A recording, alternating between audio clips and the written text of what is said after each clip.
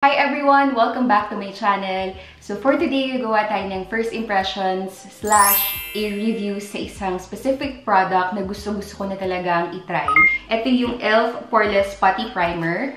Ayan. Sobrang nire-rave to dito sa US ngayon kasi napakamura niya. This one cost $8. Plus tax, siguro mong around $9.25. And if you're going to do the math, to convert it sa Philippine peso, mga around less than 500 siya. Madaming nagsasabi na dupe daw to dun sa The Touch Silk Canvas, which is eto. Meron din ako nito, brand new to, but I haven't tried this yet. So, bala ko sana gawan nga to ng half and half na review, pero I want to try this on its own, as well as eto. So, we'll see. Siguro, after kong gawan ng review to, ito yung gagawin ko susunod, tapos comparison. Ito kasi guys, sa YouTube community, ang dami nyo na makikita ng nag-review. But for this, isang Filipina skin, or let's say Asian skin, si Ate Mimi pa lang yung nakita kong gumawa ng review video about this. So let's talk about the packaging. Nung na-receive ko to, may bubble wrap to. In-order ko pala to sa Ulta Beauty, sa online. So parehas lang sila ng presyo ni e.l.f. Cosmetics na $8. Back to back, ganyan ang itsura niya. Nandito sa front yung e.l.f. Cosmetics na brand. And then, meron ditong malaking open space. Tapos makikita nyo doon yung cap ng product. Tapos dito naman sa likod, nakalagay yung claims niya, yung directions, tsaka yung ingredients. Tapos nakalagay din dito kung hanggang kailan lang siya kapag na-open nyo na yung product. So, ang sabi dito, no animal testing, which is cruelty-free, si e.l.f. Cosmetics. And 6 months lang siya prior opening the product. So, ang claim niya dito, this perfecting putty primer smooths the skin and preps it with squalane to help moisturize and grip makeup for all-day wear. The velvety texture glides over the skin, smoothing over imperfections for a poreless effect. Ang direction niya is apply a thin, even amount to moisturize skin prior to makeup application. Allow to set for 30 seconds before applying foundation. And yung ingredients niya, wala akong alam sa mga ingredients, kaya skip na lang natin. Ang naintindihan ko lang dito is si Aqua. I like the packaging kasi medyo nagiging classy na siya. If you're wondering kasi si e.l.f., drugstore makeup siya and mabibili niyo siya sa Ulta, sa Target. Ano ba bang nakikater? Mga TJ Maxx, meron silang onti-onting product doon. New arrivals, yung mga new releases nilang product. Mabibili niyo lang talaga siya doon sa dalawang website. So if I'm going to open this, ayan. Teka. May paganyang effect pa siya, oh. Tapos, yan ang itsura niya, guys, in front. Ito naman yung itsura sa likod. Sa packaging pa rin, plastic both sides, yung cap, tsaka yung mismong container. So, hindi ko pala nasabi kung gaano kadami to. Yung net weight niya is 0.74 ounce or 21 grams. You just need to twist the cap para mabuksan niya siya. And then if you're going to smell it, wala siyang amoy at all. So I have already prepped my face. Nag-moisturizer na ako. So I'm just going to get a spatula. Siguro mga ganitong amount. Hindi ko alam kung madami to. Tansya-tansya. Ayan. So I'm just going to spread it. Ayan. Hindi ko alam kung madami to. Yan ang itsura niya kapag nabawasan na. I'm going to use my fingers and then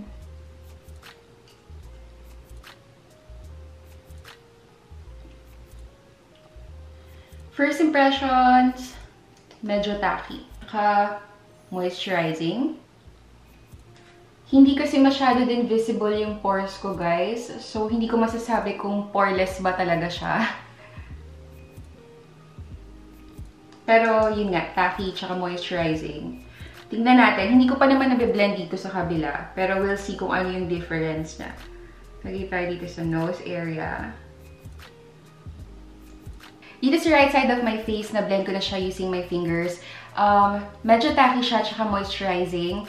Hindi ko masasabi kung na-blur niya yung pores ko kasi hindi naman ganoon ka-visible yung pores ko sa mukha. But, maganda yung effect niya kasi may dewy finish siya, tsaka yun nga, velvety. Pero ayoko lang, nung biniblend ko siya, medyo napupul niya yung skin ko. So, parang may pagka-tagging. Yun lang yung comment ko. Medyo na-brighten up din niya yung complexion ko dito sa right side of my face. So, ngayon, i-blend ko naman tong left side. Ayan, apply ko na yung primer. Sabi nila, hintayin daw ng 30 seconds na mag-dry. So, ayan guys, tapos na ako mag-apply ng primer. Ang gagawin ko na is tatapusin ko na muna yung makeup ko. Pero from time to time, mag-check-in tayo. So, for the foundation na gagamitin ko is si Loreal Infallible. Up to 24-hour fresh wear, and I'm in the shade of 445. Sa pagkakaalam ko, magkaiba yung numbering ng shades dito sa US tsaka sa Philippines.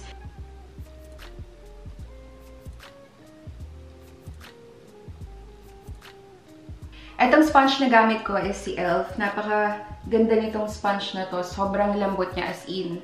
Tapos, ang bilis niya pang linisin. And what I like about this is that this is only $4. Blending the foundation sa aking face na may primer. Okay naman, wala akong naging problem. Walang patchy-patchy. So, ayan, I'm done applying the foundation. What I'm going to do next is to apply my concealer. This is what I'm going to use. The Maybelline New Instant Age Rewind Eraser. So, this is in the shade of Neutralizer. The struggle is really kapag nagmamadali ka. Ayaw mabuksan! The struggle is really kapag nagmamadali ka talaga. Hello!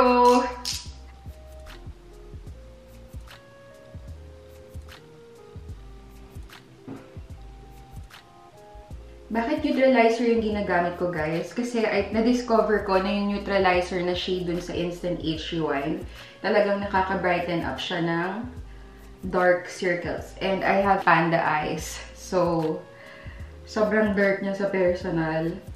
Kaya, bet na bet ko tong concealer na to. To set my entire face, I'm going to use this Coty Airspun.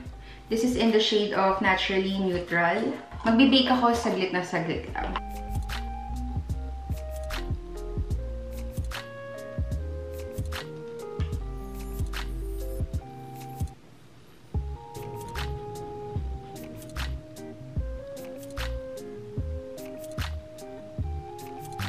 I'm just going to do my eyebrows off cam, then I'll be right back. Bronzer, I'm going to use this L'Oreal Too Much Lumi bronzer, yung favorite ko.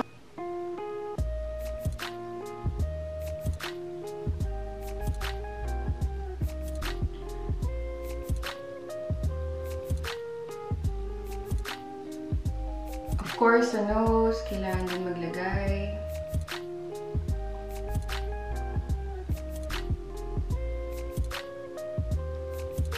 Bronzer na lang yung gagamitin ko, guys, para magkaroon lang ng onting shadow yung aking eyes.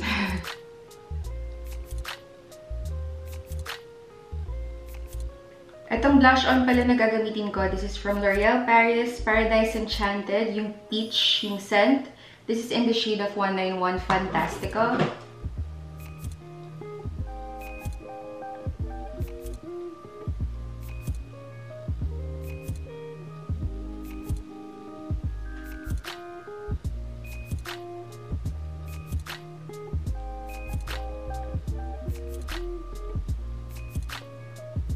For the highlight, I'm going to use this Maybelline Master Chrome by Face Studio, yung metallic highlighter nila. This is in the shade of 050 Molten Rose Gold. Guys, hindi ko naman pakita sa inyo kasi nagmamadali na kami. Dahil paalis na kami. At hindi pa kami nakapag-ready. Baka maliit kami dun sa party.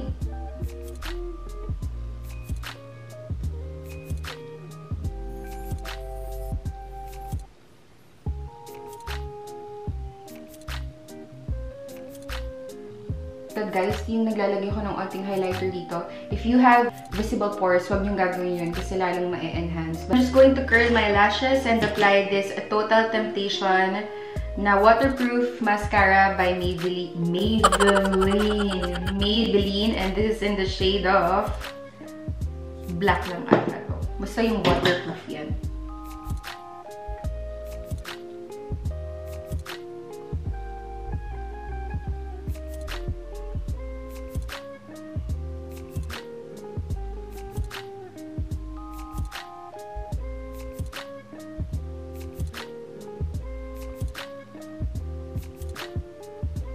Ala, dito sila. Pakita kayo sa camera. Dali. Hi! Nakasimangot. Hindi ka na niya nakilala. Ganon, anak. Di mo na ako agad nakilala. Huwag na matingin sa'yo, oh.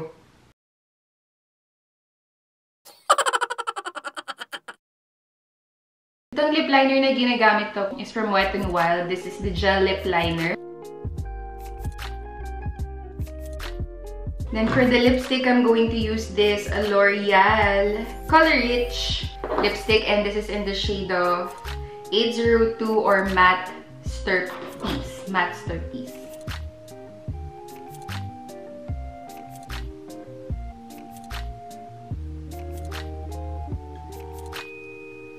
Then last is to spray my entire face with a continuous setting mist by Morphe. And guys, I'm done with my makeup.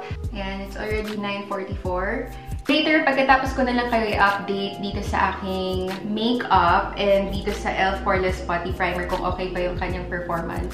Doon ko na lang sasabihin sa inyo lahat ng final thoughts ko. So, see you later, guys!